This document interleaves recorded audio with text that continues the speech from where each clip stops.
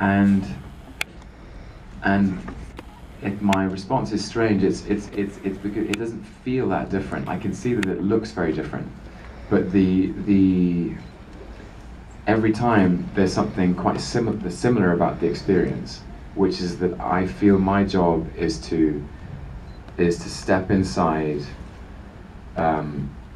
another human life, be it real or fictional, and represent their truth.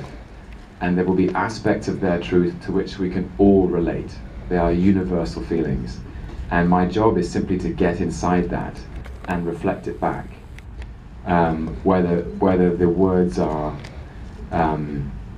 the rage-filled, destructive words of Coriolanus, or the lyrics of Hank Williams, it's still an investment of compassion and commitment. And if acting has any power at all in the world, it is the power to connect people by showing that we all experience the same feelings. Essentially, it's an act of imagination and commitment in that regard. Ren, what are your thoughts on that in terms